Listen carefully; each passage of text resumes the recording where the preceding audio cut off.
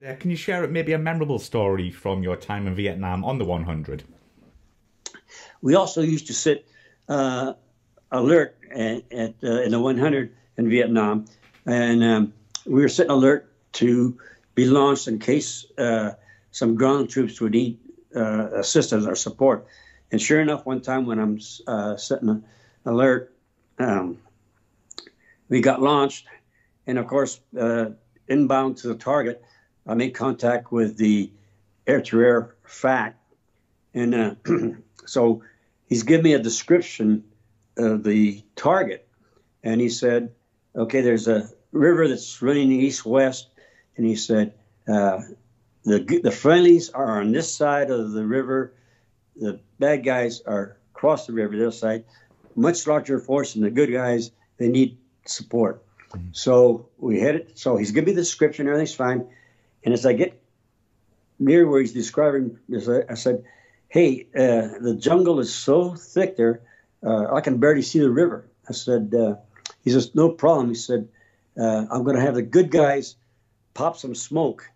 And he says, your target's going to be about 100 yards north of the smoke." Hmm. And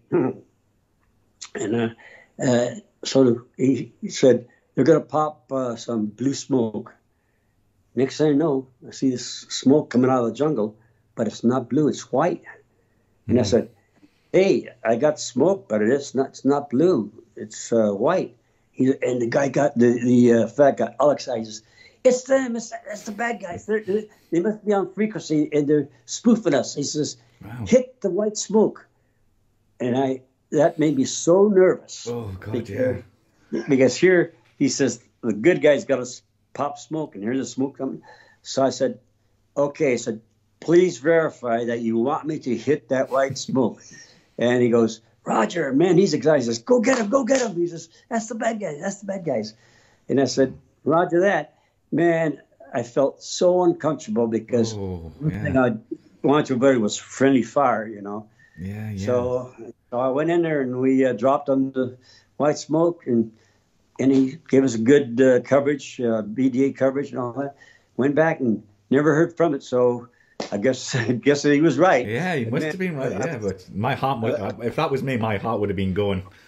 yeah, no, that's probably one of my most memorable missions for within the 100.